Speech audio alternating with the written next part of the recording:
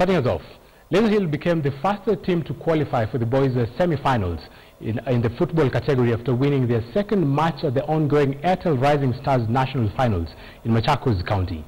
Guinea Girls and the Kobala schools also qualified for the girls' football semi-finals after both teams won 2 consecutive matches.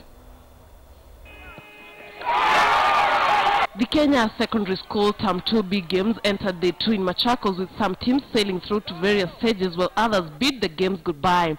In the girls' football, Ginda and Kobala qualified for the semi-finals after winning their second successive Pool B matches. Ginda followed up the opening 4-1 win over Kikima with a 2-1 win over Eburu on Wednesday.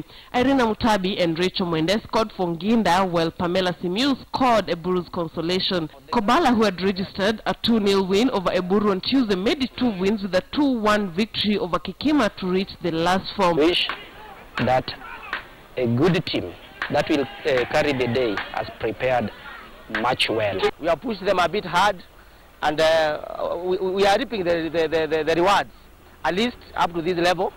Next year we shall put more effort. In the boys' football, Laiser Hill won their second consecutive match to go top of Pool B with 6 points and qualify for the semis.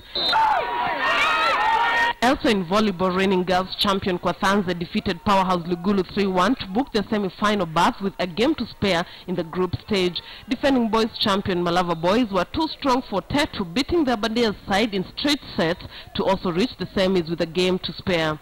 Lynn Washira, KTN.